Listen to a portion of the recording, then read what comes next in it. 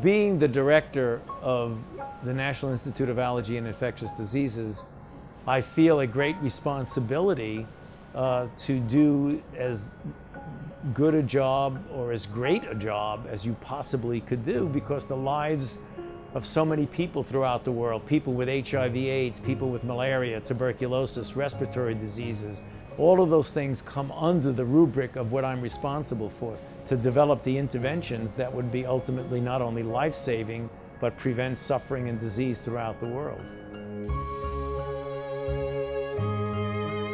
Well, I was born and raised in Brooklyn, New York.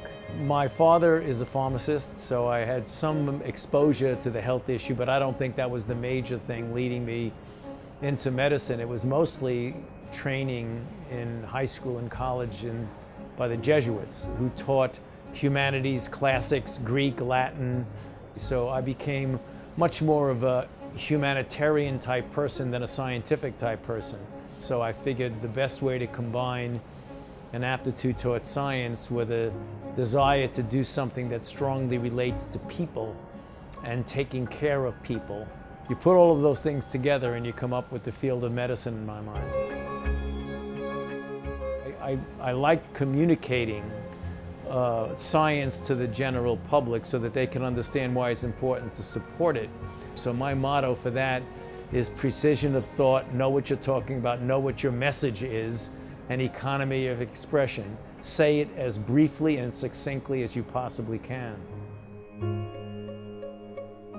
One of the moments among a few that I'm most proud of in my life, my role as the director of an institute that funds most of the research in infectious diseases and the drive towards the development of what has now turned out to be life-saving therapies for a number of diseases, but particularly HIV/AIDS.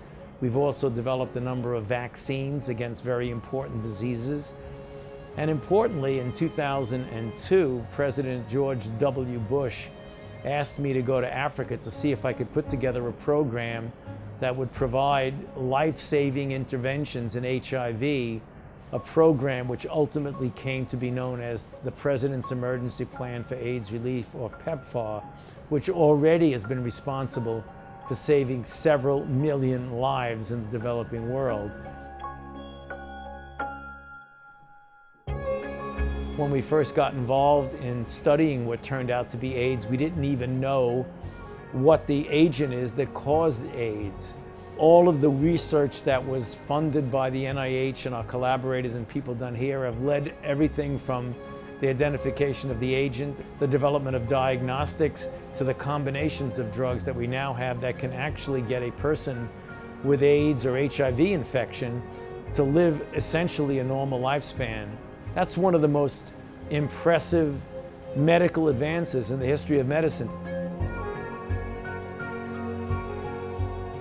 There will always be emerging and re-emerging infectious diseases. The one that I get most concerned about, and the thing that does, quote, keep me up at night, is the concern about a brand new influenza-like respiratory illness that will spread very rapidly and cause a degree of morbidity and mortality. But that concern is matched by the effort to try and develop an intervention that would prevent that from happening.